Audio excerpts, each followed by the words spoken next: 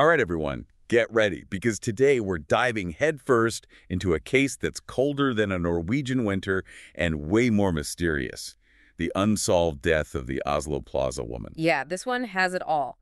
A mysterious death, a possible cover-up, and enough twists to give you whiplash. It's a real head-scratcher. Absolutely. We're talking about a woman found dead in a fancy hotel room back in 1995. And even now, almost 30 years later, nobody knows for sure if it was suicide or something way more sinister. Exactly, and the stuff you sent over, man, let me tell you, it's got enough twists and turns to make a spy novelist jealous. No kidding. To make sure we're all on the same page, though, let's start with the basics. It's May 1995, and a woman checks into the Oslo Plaza Hotel, right? Uses the name Jennifer Fairgate. Seems pretty normal so far, right? Well, not quite. Turns out Jennifer Fairgate was probably an alias. This journalist, Lars Christian Wegner, has done some amazing work on this case, and he found inconsistencies with practically everything she told the hotel. The name, the Belgian address she gave, even hints that there might have been another person with her, someone named Lois. It's almost like she just materialized out of thin air. And get this, she didn't use a credit card when she checked in. No payment info whatsoever. I've stayed in some pretty sketchy hostels in my day, and even they wanted a credit card, you know. This is the Oslo Plaza Hotel we're talking about, not some roadside motel. Right off the bat, that tells you either someone messed up big time or Jennifer had some kind of understanding with someone at the hotel. That's when this whole thing starts to get really interesting. Okay, so we've got this woman who's basically a ghost checking into a really nice hotel without paying. What happens next? So Jennifer, she pretty much keeps to herself, you know? We know she ordered room service, some bratwurst and potato salad, which you might think, who cares, right? But that little detail, that's going to come back in a big way later. Ooh, I love it when that happens. It's like a Chekhov's gun, but with bratwurst. Yeah. All right, so she's laying low, enjoying her room service. What could go wrong, right? Well, on the third day, a security guard's doing his rounds, and he hears something that sounds like a gunshot coming from Jennifer's room. Uh-oh. You got it. He radios it in to his supervisor right away. But here's the thing. It takes about 15 minutes for them to actually go into her room. 15 minutes is a long time to wait when you hear a gunshot, don't you think? In a movie, it feels like forever. Exactly. And when they finally get into the room, they find Jennifer dead on the floor. Gunshot to the head, 9mm Browning pistol in her hand. Open and shut case, or so it seemed. Okay, I think we're about to find out that 15 minutes is a very long time in a case like this. But first, a Browning, huh?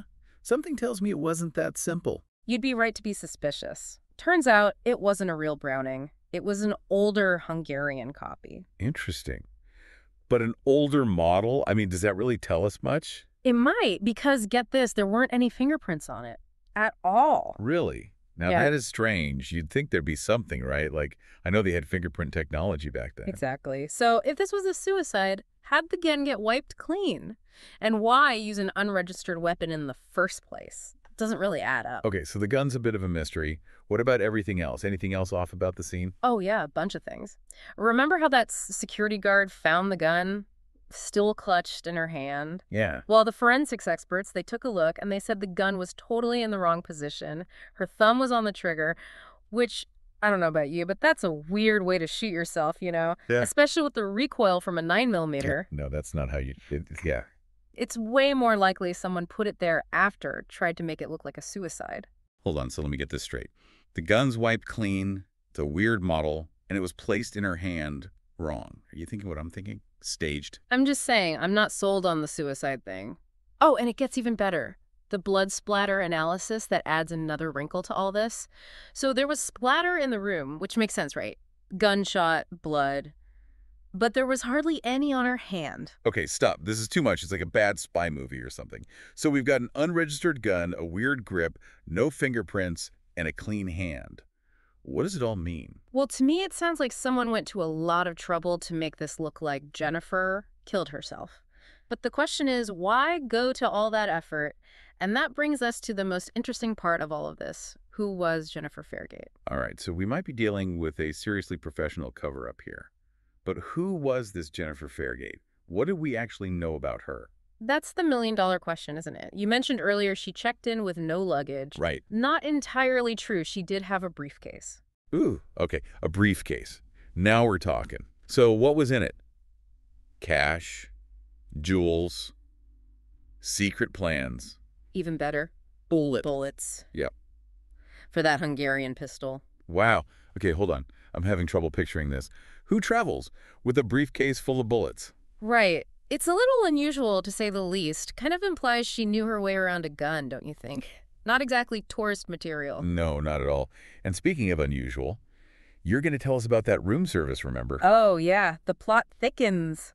So they do the autopsy, and guess what they find? Don't tell me poisoned bratwurst. Not quite. Undigested food. And it matched her last room service order. But here's the kicker. She ordered that meal a full 24 hours before she supposedly died. Wait, so you're saying she died a whole day earlier than they thought? The evidence seems to point that way. Throws that whole timeline out the window, doesn't it? If she died a day earlier. Well, who fired the gun that security guard heard? My head's spinning. We got a maybe staged suicide, a mystery woman with a briefcase full of bullets, and now the timeline's all messed up. I need a minute to process this. And we're not done yet. Remember how Jennifer gave that Belgian address when she checked in? Yeah, the fake one. Right. Well, there are some interesting theories about that. Some people have connected this case to another case that was happening in Belgium around the same time, the Marc Dutroux case. The serial killer. The one and only. Dutroux's crimes were absolutely horrific. Abducting, torturing, murdering young women shook Europe to its core. I can only imagine. Now, to be clear, they never officially connected Jennifer's case to Dutroux. But the timing is, well, it makes you wonder, right? Definitely makes you wonder. It's kind of a terrifying thought, really. For sure. And despite the DNA analysis they did, which suggested some East German origins, the case is still unsolved. Jennifer Fairgate, whoever she was, she took her secrets to the grave. So to sum it all up, we have a suitcase full of bullets, a suspicious last meal, a possible connection to a notorious serial killer, and a woman who disappeared as quickly as she arrived. It really does sound like something straight out of a spy novel, doesn't it? Totally. So if Jennifer Fairgate was living a double life, what kind of secrets did she take with her? And who was so determined to make sure those secrets stayed hidden? That's the mystery, isn't it? Was she a spy? Involved in some kind of international intrigue. We may never know the full story, but that's what makes these cases so fascinating, isn't it?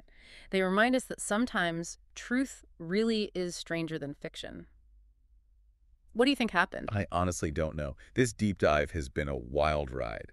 But I tell you one thing, I'm not going to forget Jennifer Fairgate anytime soon. Me neither. And who knows, maybe one day someone out there will uncover the missing piece of this puzzle and finally give Jennifer Fairgate back her true identity. I hope so. Thanks for walking us through this fascinating case today. It's been a wild ride. And to everyone listening, if you have any thoughts on this case, be sure to check out the source material and let us know what you think really happened. Absolutely. Until next time.